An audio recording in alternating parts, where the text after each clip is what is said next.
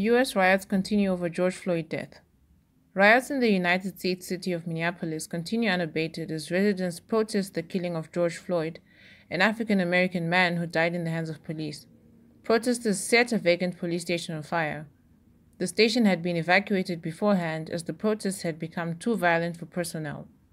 President Donald Trump has criticized the lack of leadership in the city. EU criticizes China's security bill. The European Union has criticized China over the move to implement a national security law in Hong Kong, which will erode Hong Kong's independence. The EU suggests that the move will have an impact on China-EU relations, but the organization will not be taking any action against China.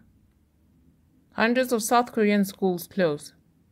After briefly reopening, about 500 schools have closed again due to a resurgence of coronavirus cases in South Korea's capital city, Seoul. Government-run facilities such as museums and parks, as well as government-run events, have been closed. South Korea's health minister has urged residents of Seoul to avoid public gatherings and restrict movement for the next 2 weeks. India coronavirus deaths surpass China. India is emerging as a new coronavirus hotspot as its death toll surpasses China's. The country recently registered 175 new deaths, taking the death toll to 4,706.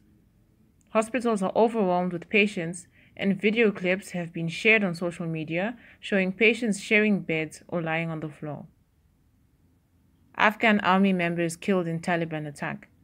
Afghanistan's Ministry of Defense has stated that at least 14 members of the Afghan army have been killed in a Taliban attack during the Eid ceasefire.